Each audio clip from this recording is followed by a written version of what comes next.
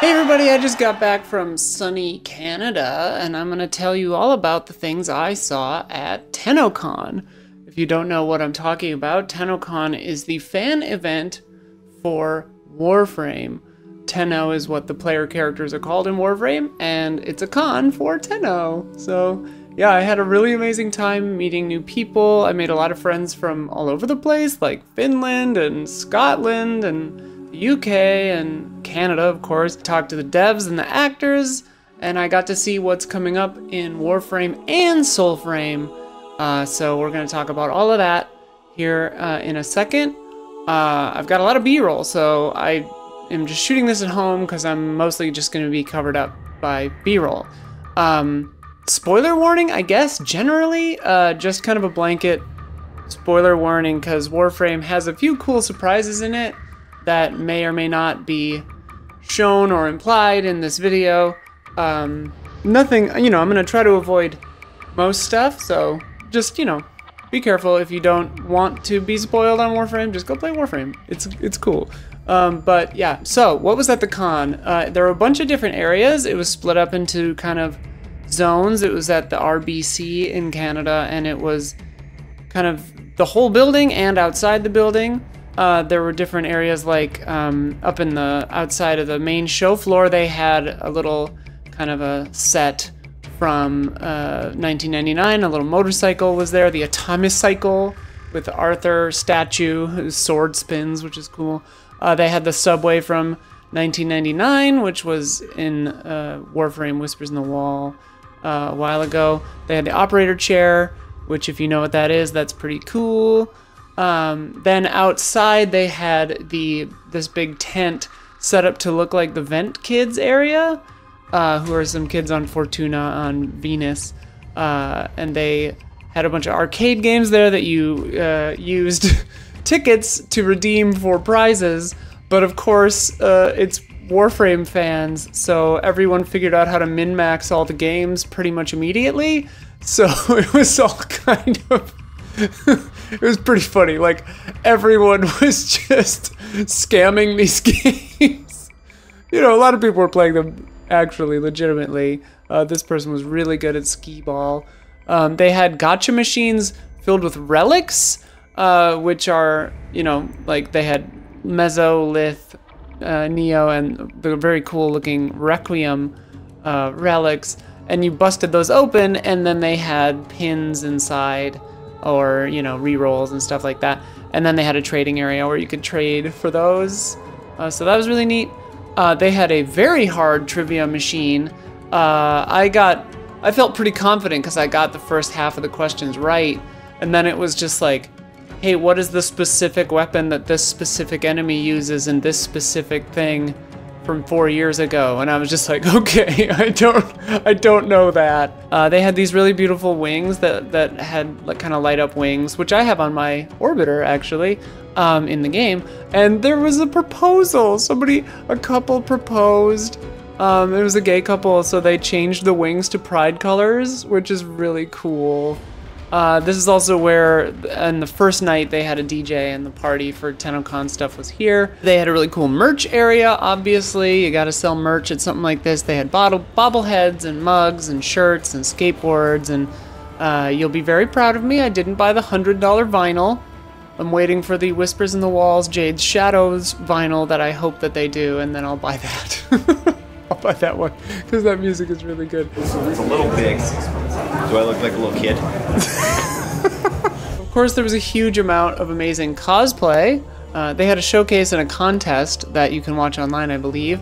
I loved these two, and I talked to them a bit about their fits. So these costumes, the reason they were chosen is because the story of Albrecht and Lloyd is very intense and it has a lot of lore behind it. So it's part of the reason I love Warframe. It's part of the reason these costumes were chosen.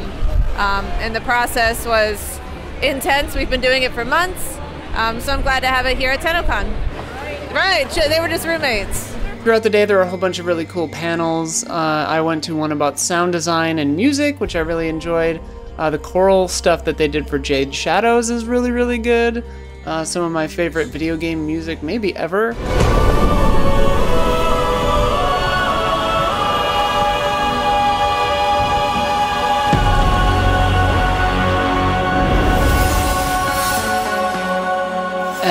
then I also watched the Soulframe panel, the first dev stream for that, and they showcased an extended gameplay demo from Soulframe Preludes, which is kind of their like pre-alpha or like alpha, pre-early release, pre-beta thing. But they also announced that they're going to start letting in more people, and this fall, everyone will be able to get into Preludes. So that means you get to play Soulframe pretty soon, in the fall. And somewhere in that window, they'll stop doing account resets, so I presume that will all carry over into the real game, question mark? Which is kind of cool, because the stuff I'm playing right now, because I got into Preludes maybe a month ago, so I have played quite a lot of Soulframe. I can talk about it in a second, but yeah, I think all the progress, or I know that all the progress I have right now will be reset, which makes sense, because like it's not final yet, and that wouldn't exactly be fair.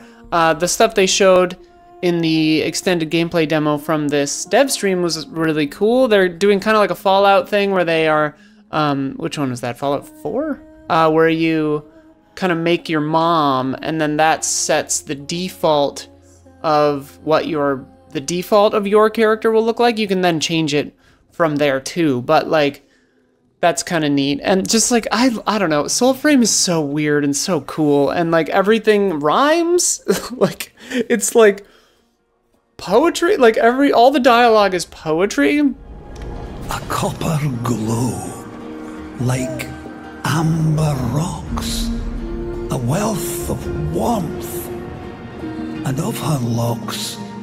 They've described it as kind of obviously they know what they're doing with the name Souls, but they don't, it's not really a Souls-like. It's obviously, it's focused on combat and exploration, but it is more like, I don't know, it's like an easy Souls game. It's like a friendly Souls game, I would say. Like, not to say that it's like overly easy or anything, but it's not focused on being punishingly difficult. It's more about kind of just inhabiting this world and experiencing this lore. And I really like the setting, and I really like the vibe of it. You know, you're like rescuing animals. You've got this bird that you click your fingers, snap your fingers. That's how you say that. You snap your fingers, and this bird is your guide, which is very important to use in the dungeons and stuff, because you can get kind of lost and you're not really sure what you're supposed to do sometimes. And then the bird will show you, and it's really nice.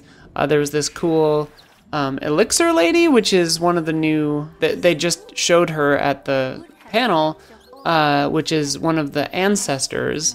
Already in Preludes, there's an ancestor that's like the blacksmith she's got imposter syndrome, but the more you blacksmith with her, the more she does, the better she feels about herself, which is kind of nice. And then there's this other like kind of historian guy. But yeah, this is the lady who she'll concoct elixirs for you, and she'll help you do color changes for your like color palette and stuff, which is nice. And she's just like, I don't know, she's got a really good vibe. She's like French, I guess, and like covered in rats, which she calls poppets. But yeah, very cool. This Nimrod Thunder Boss was pretty cool, and it looks like you use an elixir to dispel the clouds, and then it kind of nerfs him a little bit, and you can fight him. But like as they were going in the demo, you know, you kind of encounter him a few times, and he seems like basically unkillable. Like, I think, you know, scripted probably for the demo purposes, but like they died to him once, and then it shows how you get back to your body using the bird, which is pretty cool. Yeah, Soulframe, I don't know, Soulframe is really neat. If you played Warframe and did the Duviri Paradox, it's kind of like that. The combat is way better. It's smoother, a little faster, more nuanced. I thought Duviri combat was, like, I really liked the circuit in Duviri, but I thought Duviri combat, especially just getting dumped in as I did because I didn't know what the hell was going on, wasn't my favorite thing. But Soulframe I really enjoy. You can do a lot of stuff with different weapons and different armor and different builds and different abilities and stuff like that too, which is really cool. So yeah, I'm really looking forward to Soulframe. It's pretty different than Warframe. I'm wondering if there's going to be like a twist or like more like something else to it, but like so far I really am enjoying Soulframe and looking forward to it getting developed. And like, I've learned through playing Warframe and meeting the team and talking to all the devs and stuff, like, this is a team that has confidence in their vision and is willing to listen, change things, and let things grow over time, which I really appreciate, and I think that more people need to do in, especially games as a service games, because, yeah, sometimes you gotta let it grow for a little bit. Let it, you know, and that's a theme of Soulframe, is you're freeing animals, you're, you know, kind of bringing life back, sort of, a little bit. It's neat, I don't know, Soulframe is cool. Then, after that, later in the day, 4:30, it was time for the main event, TennoCon Live!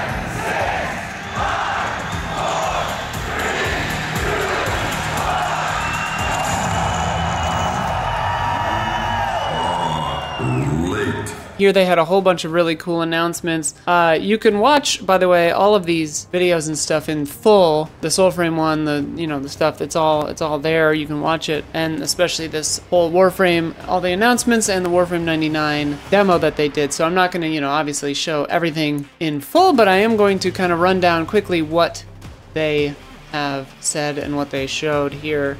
They talked about the next 3 updates happening in 2024. All happening this year. The next one is in August, so, in as little as 2 weeks? What is that? I mean, I don't know when in August, but, they didn't say, I think it would have hit harder if they had said, like, coming in 2 weeks, so my guess is the end of August, but, because they're just saying August. But yeah, the Lotus Eater's quest, which also comes with Sebagoth Prime. It says you reunite with one of Warframe's most iconic characters in the Lotus Eaters, a prologue quest that picks up after the events of Whispers in the Walls, setting the stage for the stakes of Warframe 1999. The update will ship alongside Sebagoth Prime, which is very cool. They showed the Ember Heirloom skin, which they had showed previously, but it's out now. You can get it. I bought it. It is, everyone makes this pun, but she's very hot. Like, this key art is, like, she's, the back is very, she's caked up, it's a great skin. Warframe knows what it's doing. They said that Warframe 1999 will have an anime short coming out with it by animation house The Line. And you're seeing the key art now, which looks really cool. The vibe of it looks really neat. It's going to dive deeper into the world of Warframe 1999, and they said it should come out alongside Warframe 99 this year. They announced that they will have an unannounced 2024 update at Tokyo Game Show, which will debut a new frame and new quality of life stuff. And that's going to be at Tokyo Game Show later this year. They're going back to both Gamescom and Tokyo Game Show this year, so that'll be cool. They've got a new Caliban skin, and they're reworking Caliban and giving everybody Caliban for free, the base version. So that'll be nice. You can favorite items now, or later down the line with one of these updates, you'll be able to favorite items, which people freaked out about. The energy at TennoCon is incredible. Everyone was having a really good time and kind of reacting really well to everything. I mean, obviously it's a Warframe event, so people are going to be excited about Warframe, but yeah. And there are new Incarnon weapons coming, which is really exciting because those are really good, strong weapons usually. Warframe 1999 is coming out in winter of 2024. Some people were speculating New Year's Eve, but I feel like I'm hoping earlier, but who knows? They said when somebody asked about the size of the update, the main story mission will take a few hours, as is typical, but then to do all the content, they compared it to Whispers in the Walls, or maybe a little bigger. So yeah, like, I still haven't completed everything in Whispers in the Walls. I did the story, obviously, but like, there is some stuff I haven't quite unlocked yet, so it's like, it's not tiny. I have some of the press announcements here. Warframe 1999, you enter a brand new era of Warframe by traveling back to Earth in 1999 and discover a grungy, alternate world littered with secrets. Narratively team up with the cast of 6 different iconic proto-frames in order to track down Dr. Entrati before the clock strikes midnight on New Year's Eve. New and notable features arriving alongside Warframe 1999 include infested 90s boy band hunts. The infested liches are coming to Warframe, and they are skinned as members of the boy band Online. They are technosite infested variations of Earth's iconic heartthrobs. The lead singer of the band, Zeke, is being voiced by Nick, who is the voice of Leon from Resident Evil 4, who's streamed with us a couple of times. He's very cool. And also you can download the hit single from this band, Party of Your Lifetime, right now. You can listen to it on pretty much everything, so that's fun. It's a banger. It's kind of a bop.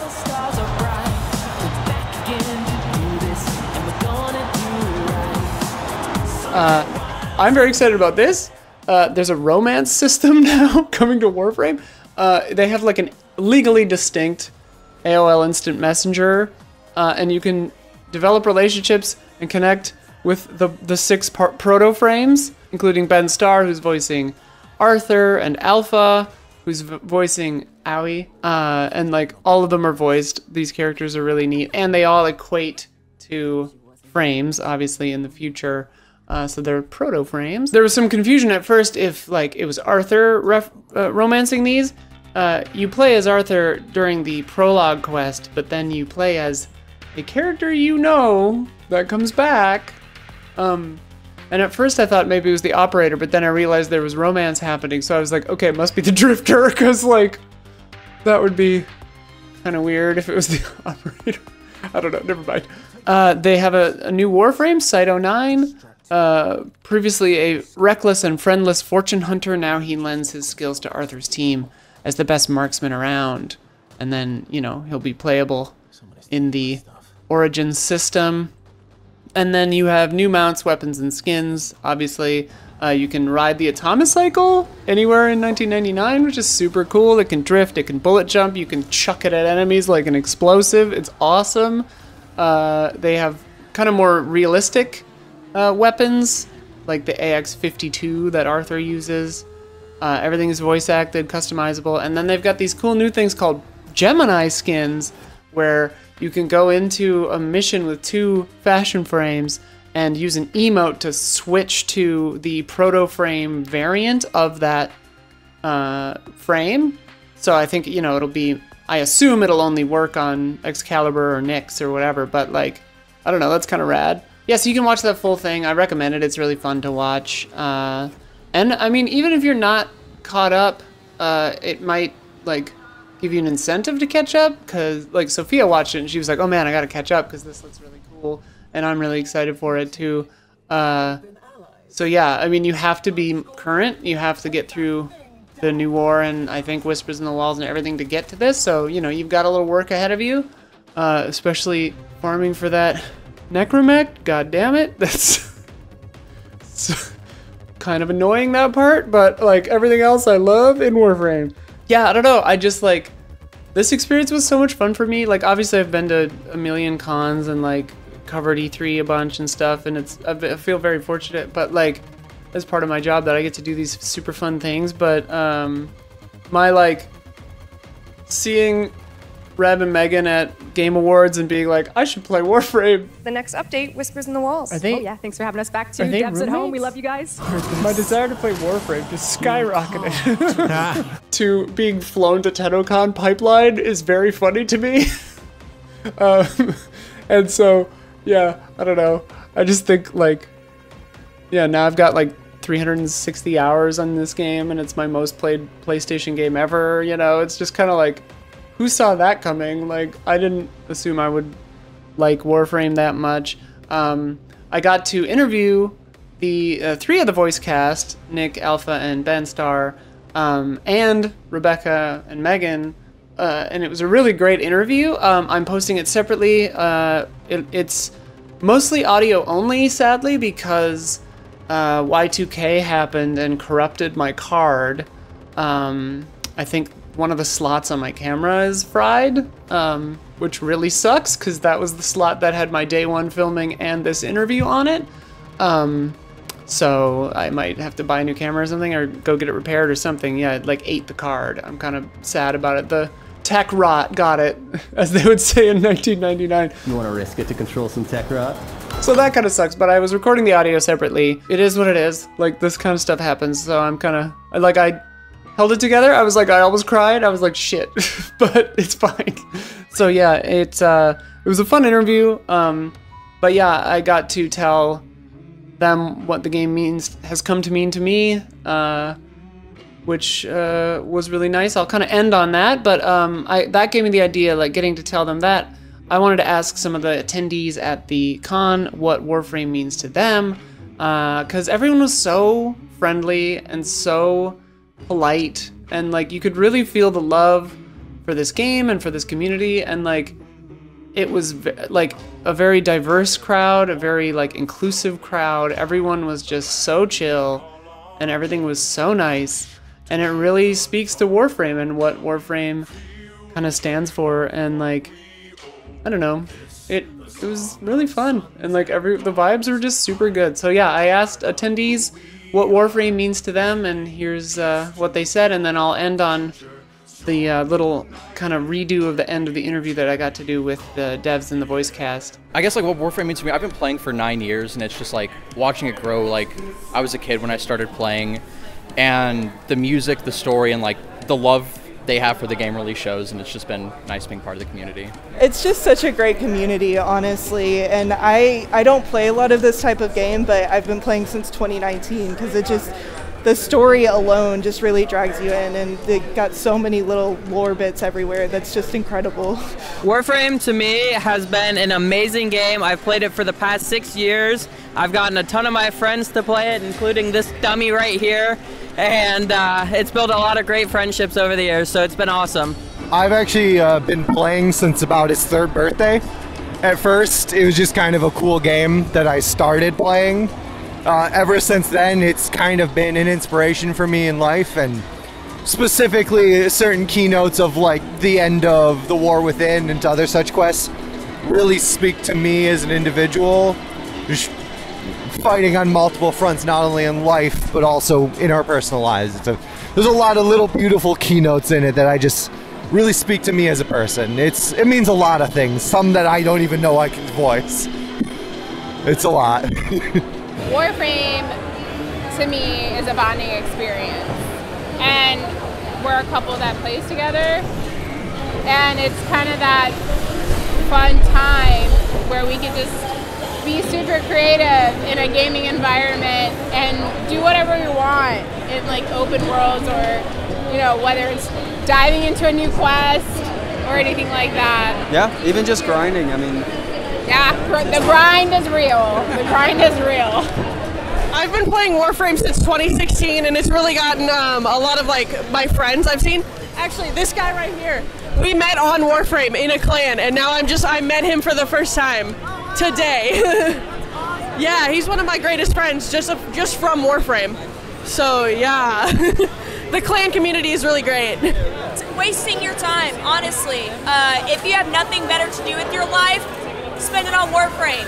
I've been playing for like 8 years, and I have 2,000 hours mission time. That doesn't count the amount of time I spent on trade chat. You can either burn your wallet or burn your sanity, and it's perfectly fine. That's what it's all about on Warframe. That or collecting too many primes. For me, Warframe is a time to relax, have some fun, and just enjoy the community it has on there. Also, just to grind a little bit. It's a thing I like to do. I don't know why. It's fun. Yeah, for real. Nah, like Warframe was the first game that like me and Kai could play. Like when they brought out cross-platform, that was a game changer. So being able to like grind with friends endlessly, that was a nice thing. Warframe for me has been a game that never in my life has become part of my life as much as it has. I started playing about 9-10 years ago, and I've never had a game that has shaped me as a person as well as a hobby, transform a hobby into a lifestyle. You can push pause and then pick it up. Yeah. I got my food, I'll continue. So Warframe is a game that has changed my life from the time that I was a teenager to a grown adult. It's made me change career paths to learn game development. I currently am in school for it, and I'm about to graduate with my associate's degree. And talking to the devs, it is an experience. Every experience I have talking to devs is life-changing and a core memory. And I could go on forever about how much I love the devs and the community and everything, but it is a true core part of me, and I would never ever change any part of it. Thank you for making this game that includes so many people, and like you've got like queer storylines. I never expected to see that in a game like this. There's a pregnancy storyline, spoiler alert for a certain thing. I'll put the spoiler alert for it. This whole thing is spoilers. Fuck off. Yeah, fuck off. Fuck you guys. Fuck off, Fuck beloved you. viewers. Yeah. Anyways, Yeah, fuck you all. we're out of time anyway. But thank you all so much. I look forward to meeting more of Arthur. Meeting AO as not a voice. AOE. Yeah. AOE. Owie. And Zeke. It means what? Blue. Blue. Like the ends of your hair. That's cute. I love that. Thank you all so much for everything you've done and that you do and continue to do. Love you. Bye. Thank you. Bye, bye, bye, bye, bye, bye. Bye, bye, bye. And that's that. That was my trip to TennoCon, and you know, a lot of the new updates and stuff. Thank you to the team at Digital Extremes for putting on a great con and taking such good care of us, the press people that you flew out there to cover it. I had a blast, and I look forward to next year, which they've already announced the dates. Same bat time, same bat convention center. It's up in London, Ontario again, July 18th and 19th, I think, 2025. So that'll be cool. So mark your calendars. You got a year to fall in love with Warframe like I did, and then meet me at TennoCon 2025. Check out patreon.com/easyallies if you enjoyed this video. We do all kinds of stuff that's not generally like this video. Usually we're at the studio, we're doing our podcasts, we're doing previews, reviews, and streams and all that kind of stuff. And it's all supported by viewers like you. So thank you so much. And we'll see you again later.